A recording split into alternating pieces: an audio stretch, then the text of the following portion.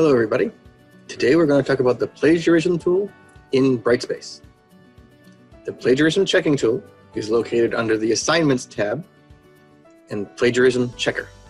First, using the tool, you receive a message. Application customization configuration by Desire to Learn Incorporated is trying to access your information. Would you like to proceed? With the option to not show this message again. You have to agree to use it or you can't use the plagiarism checking tool. The Plagiarism Checker tool has student and instructor versions. Both allow for different features. I'm going to start with the instructor version since teachers will need to enable the plagiarism checker for each assignment.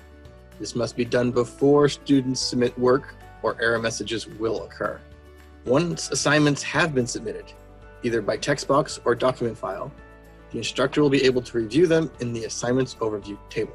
Simply click on the link for the assignment you wish to review and you'll be taken to the Submissions Details page.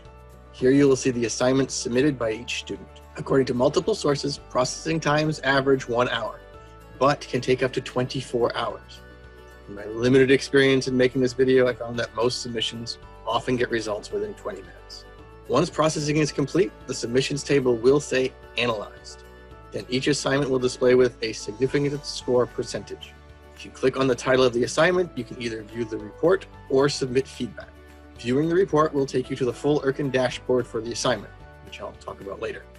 As an instructor, you have two options to allow students to view their significance scores. You can choose to allow students to see their similarity report upon submission. If the assignment allows for or requires multiple draft submissions, this should be turned on so that students can get their significance scores for each draft as they submit. If the option is left off, students will have an awaiting release message. Until you submit feedback on the assignment, submission feedback, even if left blank, will allow the students to see their significance score. Now I'll discuss the student view. The student view will vary depending on what options the instructor chose to enable. As I mentioned in the instructor section, processing time for the tool usually only takes an hour, but can go up to 24 hours. So if you're submitting a draft paper, you want to make sure you have time to make corrections. Make sure you submit your draft with plenty of time before it's due. I would suggest at least 3 days. That way you get results for your second draft too, and all well before your final draft is due, so you have time to make corrections. After processing is complete, the status box will change to Analyzed or Analyzed Awaiting Release. If you see the Awaiting Release version, your results will not be shown until your teacher has submitted feedback on your assignment. Then you will see a significance score, which is how much of your work the plagiarism checker deems to be copied. The higher percentage, the more of a copy the work is, which is bad. Aim for low scores, which means more original work or properly cited work. As a student, you will see 3 options when you go to review your results. View Report takes you to the full Urkund report about the assignment. Opt Out allows you to request that your assignment is removed from the Urkund storage system. This will keep your document private, but would prevent the plagiarism tool from catching people who are plagiarizing your work, and even you. And yes, you can plagiarize yourself if you use portions of your previous work and forgot to quote it in your sources.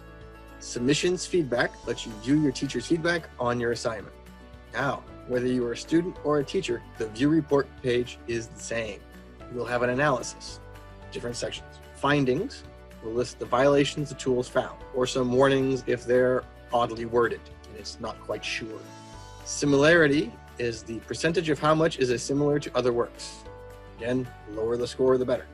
Submission Details has the file name, the date submitted, the word count of the document, and other identifying information. Under the filing column, you will see a matching text. When clicked, you will see the exact results of the plagiarism checker. You can then click through all the results. This will help you fix any problems in your paper. Something to keep in mind, sometimes sources in your bibliography will be listed here. If your citation is in MLA versus someone else's submitted paper who submitted the same source and they're in APA, the two are technically the same but not quite alike. So the plagiarism tool picks this up as a copy. You can ignore these as long as you properly cited your work. The Source tab on the Findings page will list all the sources from your bibliography or reference page with links to go to them. This is a really helpful feature for teachers because all you gotta do is click and you can go right and see the source yourself. The entire Documents tab will bring up your entire submission with the findings highlighted. This was useful to know where in your paper corrections are needed. Very helpful for students. If you would like an offline copy of the report, there is an Export Analysis Report as PDF option under the little down arrow top right of the screen. When you are done viewing the report, you can simply close the browser tab and open.